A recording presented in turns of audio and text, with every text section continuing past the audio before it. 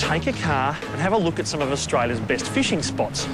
I don't know why they ask me. I've never understood fishing. Rods and tackle and bait.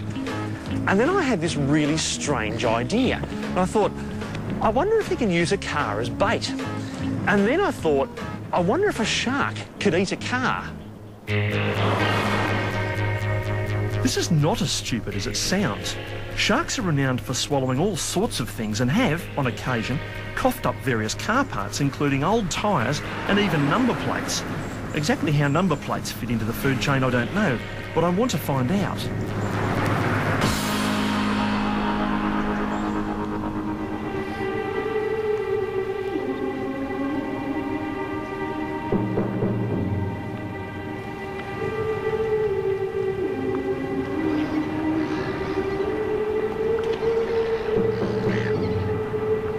This is Port Lincoln, where fishermen are so tough they smoke bluefin tuna like cigars, and great white sharks grow to the size of a Ford Fairlane. If we're looking for a place to find a shark to eat a car, this is it.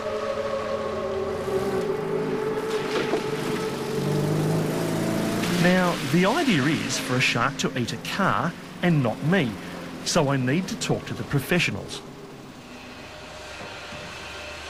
So this is what I want to do. Here's the mini moke, and here's me sitting in it, like that. And then I want to build a cage and cover it with mesh so I don't get eaten, like that, and hook it up to a chain or a cable, and then drop the whole thing into the ocean among a pack of hungry great white sharks. So, two things. One, can it be done? And two, how are we going to do it? Yeah, we can come up with a concept that'll work, I think.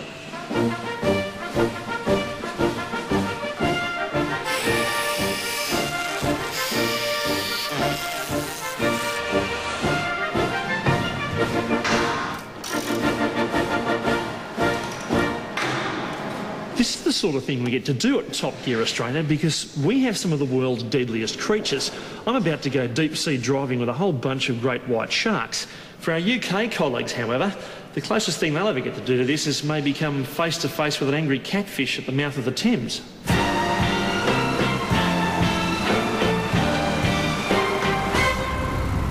Driving around town in the world's safest moke is all well and good, but the perils of my adventure are starting to sink in. There's a saying that you never actually see great white sharks arrive. They just appear.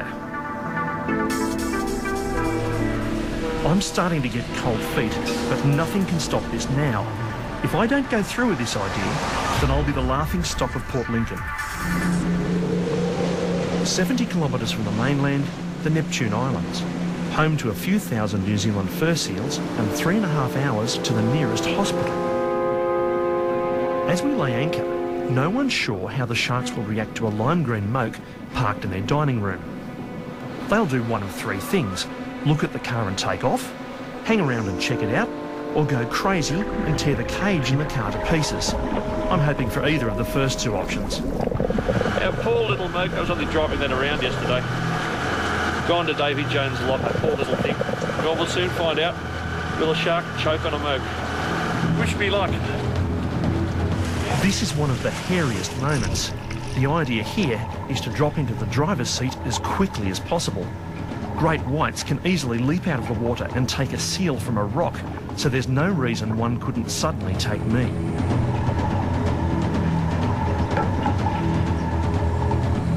Okay, I'm behind the wheel and ready for any oncoming traffic.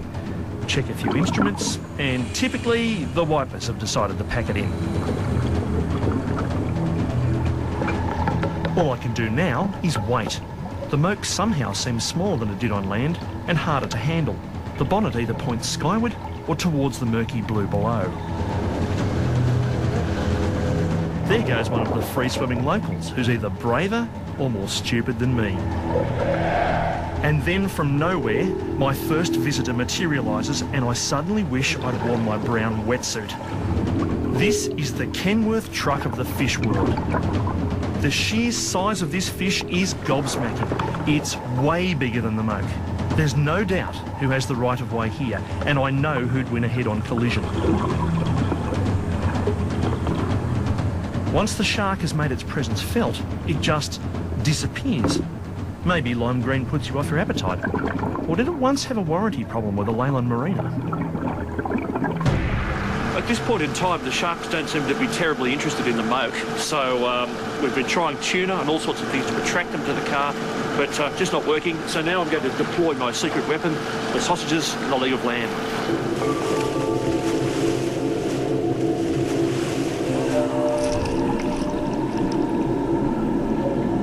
It's just occurred to me, I'm sitting here as the first Meals on Wheels franchise in the Great Southern Ocean.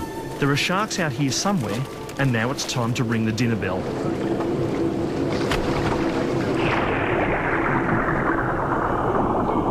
Now, I don't know anyone who wouldn't go after a few snags and a leg of lamb, particularly when it's washed down with a full-bodied red.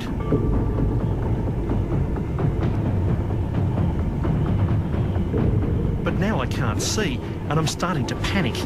What if the shark hits the Moke and the car separates from the cage?